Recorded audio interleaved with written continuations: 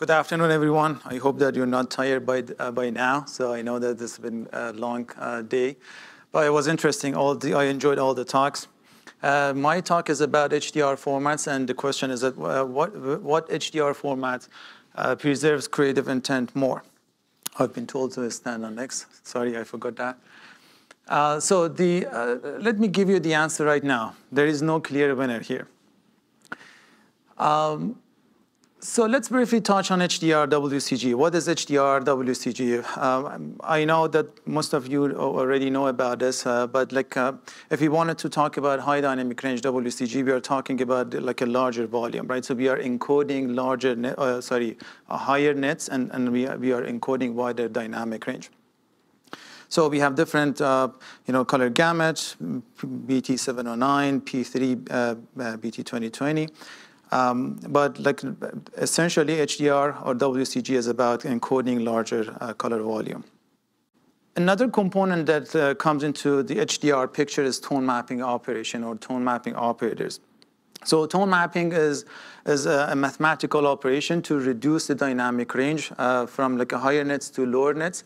Originally, it was intended to use for HDR images, tone map HDR images to be seen on the SDR displays. But nowadays, it's been used on the HDR to HDR as well. And the thing is that no matter how good you apply your tone mapping operator, tone mapping, in essence, in nature, it produces different look and feel. So here you see the results of different tone mapping operators on one frame from Spark. It's a Netflix open source content. You see a clear difference in terms of the performance or preserving details. And also the look and feel of the original content.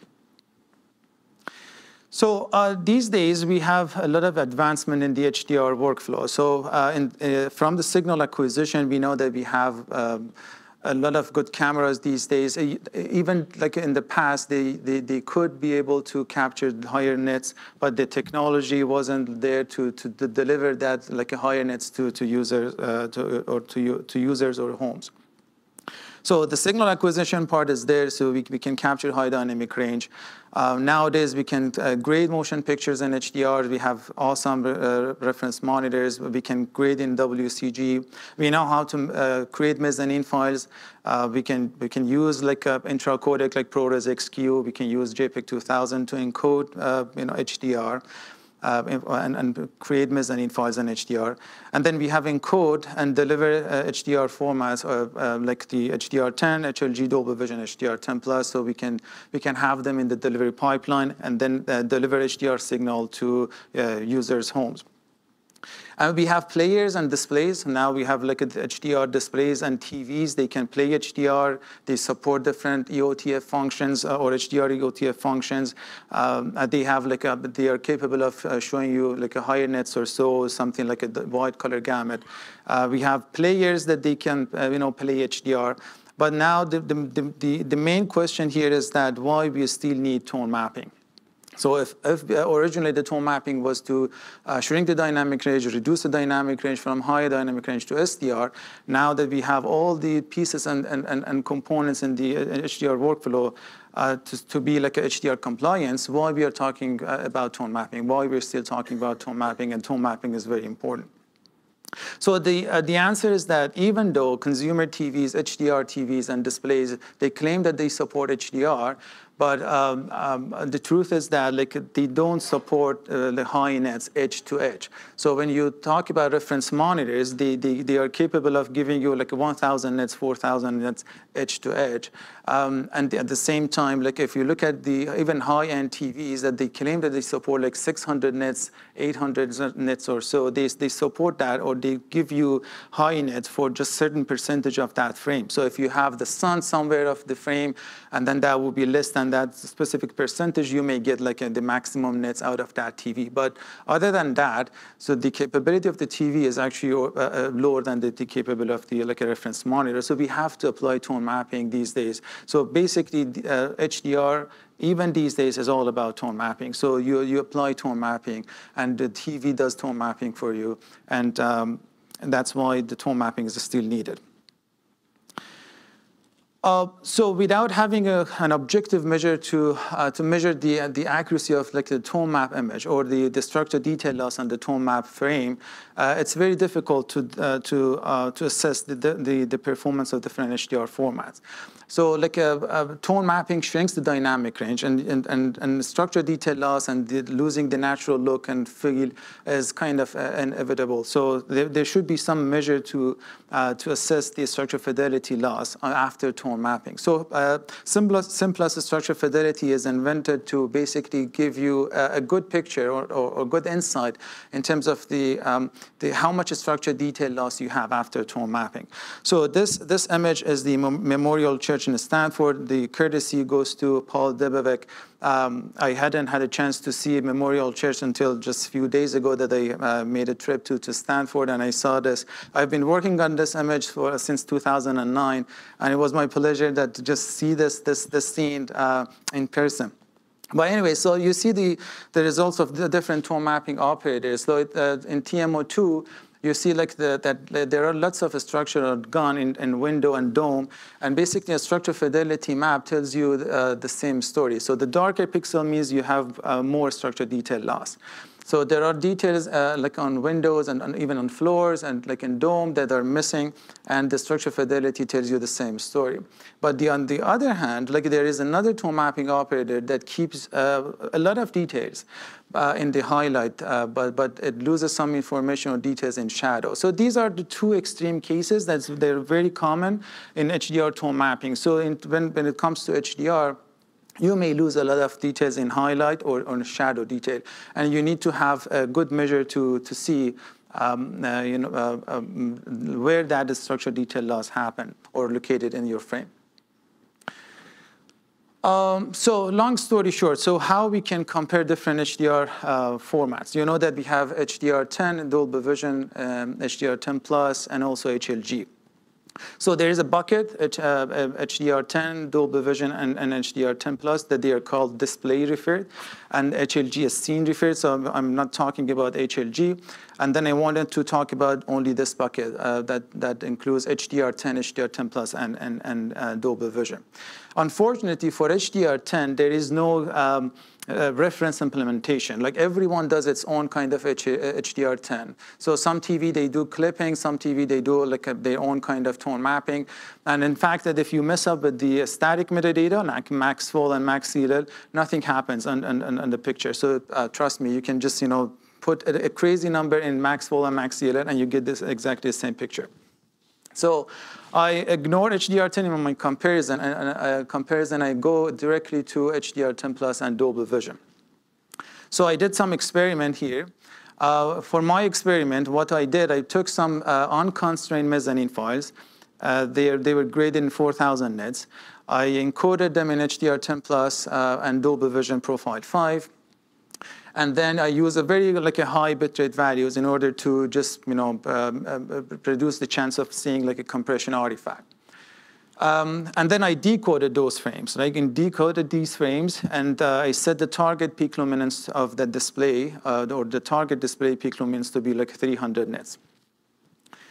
And I use like a Dolby and Samsung like SDK to decode basically DolbyVision and HDR10 Plus. I need to put a disclaimer here. Nothing in this medium is HDR, right? So like the slides, the projector, and everything is not HDR. And what you see here is the SDR look of HDR content. But I try to pick some HDR content that even in the SDR look shows kind of a difference in the DolbyVision and HDR10 Plus.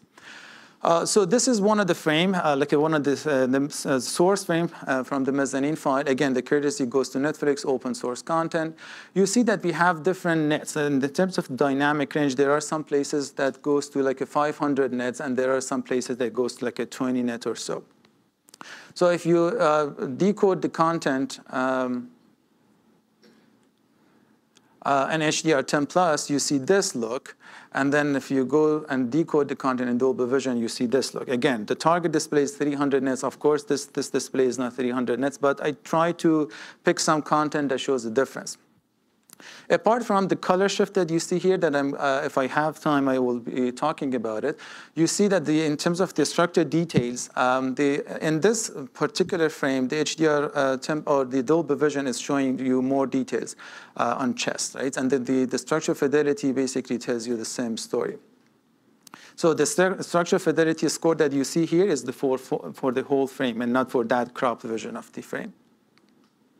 So this is another example, like a 500 nits. If you do the HDR10 Plus, DolbyVision, you see some difference. Both both HDR formats struggle with shadow details. So if you look at this region, so you see that in both they are struggling with keeping details in shadow. But in this particular frame, DolbyVision preserves more in highlight detail. But is it the same story for the different frames? No, it's not. Like it highly depends on the assets. So for this one, again, we have a crazy nits. I don't know why they do this, but like it's 8,000 nits or something around the sun. But if you go to HDR10 Plus, DolbyVision, and then you compare you compare these two HDR formats, you see that again, both HDR formats struggle with highlight detail.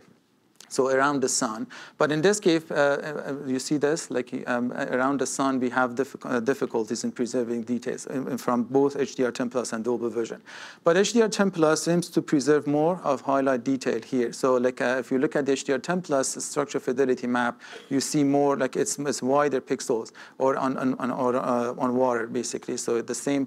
So in DolbyVision, you see lots of structure detail loss or dark pixels in structure fidelity. So basically, you have lost some details on water and around the sun. So from the same asset, different frame, you see a different story. So in this frame, we have a very good dynamic range, very, very low nits and very high nits.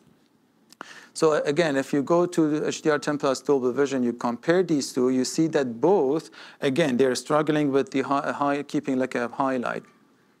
But DolbyVision, in this case, is preserving better details or more details around the highlight. But at the same time, it doesn't do a good job in keeping the structure in shadow. So, but in HDR10 Plus is a little bit worse in highlight, but it's keeping more detail in shadow. Again, all the mediums that you see here in SDR, there is no HDR. That's why perhaps you have difficulties just focusing on the details that I'm showing you here. So I briefly touch on the color volume difference, the color shift that we have.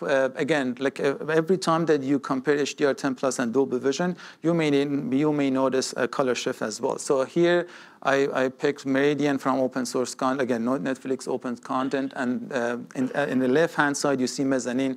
In your right-hand side, you see HDR10 Plus. But in DolbyVision, you see like a more visible, color shift. So if you apply like a color volume difference that we have, you provide in SimPlus, so you see that like 10.9, which is a kind of imperceptible range. But if you go to DolbyVision, it's kind of 22.77, so it's kind of perceptible but not very annoying. So in summary, again, back to my first comment, there is no clear winner here. HDR10 Plus DolbyVision, when you compare these two, it highly comes to like the contents, it's content dependence.